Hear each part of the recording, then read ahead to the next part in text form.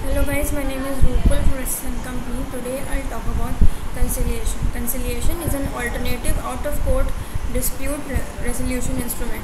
Like mediation, conciliation is a voluntary, flexible, confidential and interest-based process.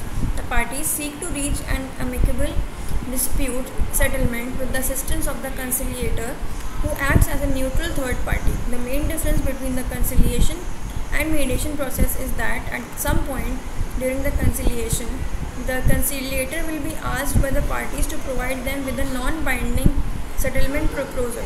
A mediator, by contrast, will be in most cases and as a matter of principle refrain from making such a proposal.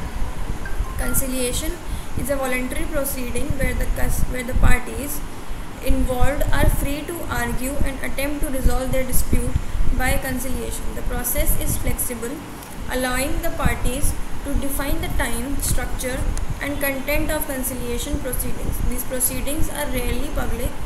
They are interest based, as the conciliator will when proposing a settlement shall not take into account the parties' legal position but also their commercial, financial and or personal interest. Like in mediation proceedings, the ultimate decision to agree on the settlement remains with the parties. So that was it about conciliation process. If you have any further doubts, you can comment down below. Thank you.